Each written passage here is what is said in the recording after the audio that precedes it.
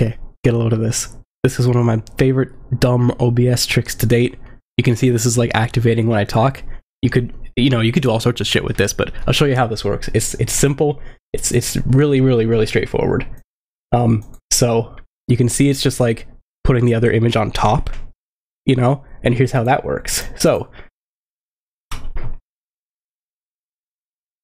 what I'm using Spectralizer, which is an OBS like source plugin that just, does this with audio. I use this for all sorts of stuff. And I'm cropping it down to where I found my mic activity was most, consistent. It's just like 1 pixel at this point. It just doesn't look like it yet because it's so small. Then I'm scaling it up using point scaling, so the whole thing goes white.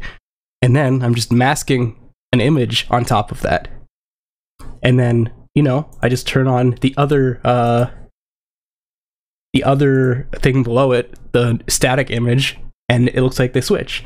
And, beyond that, you can even dump all sorts of like effects on top. Like I'm using like another mask on top of that and some scan lines and, a little bit of contrast to glue it all together, so to speak. And yeah, it's pretty killer. It's so easy and cool. It's fucking cool.